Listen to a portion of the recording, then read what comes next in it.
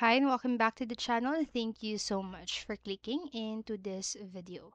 So in this video, I am going to teach you how to fix Battle.net slow download speed. Make sure that you stay until the very end of this video so you don't miss an important step or information. And without further ado, let's get on it. So there are various troubleshooting steps that you can do if you have this problem for your Battle.net. So the first thing that you'll need to do is to check your internet connection. So slow download speeds may be due to issues with your internet connection. So just make sure that your internet connection is stable and that you're not experiencing any other issues with your network. So it can always be worth a try restarting your modem and or your router. And the next, if your download status seems to be stuck on the initializing phase, stay calm and just wait. So usually it is only a matter of time until your download starts again.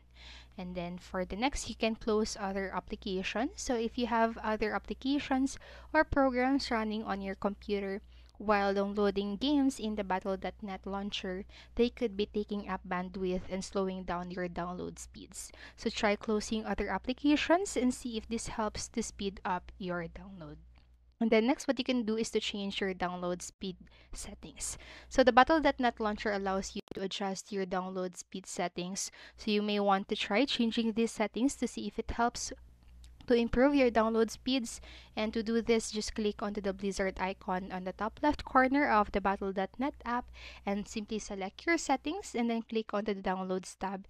And here you can adjust your download speed settings.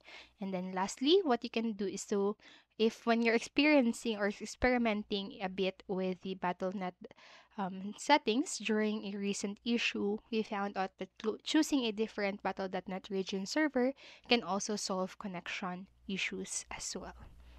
And so that's it for this video. Those are some troubleshooting steps that you can do if you have a slow downloading error or problem with Battle.net. So I hope this helped you, and if it did, please make sure to like, subscribe, and hit notification bell button so you don't miss a video. Thank you so much for watching and have a great day. Bye bye.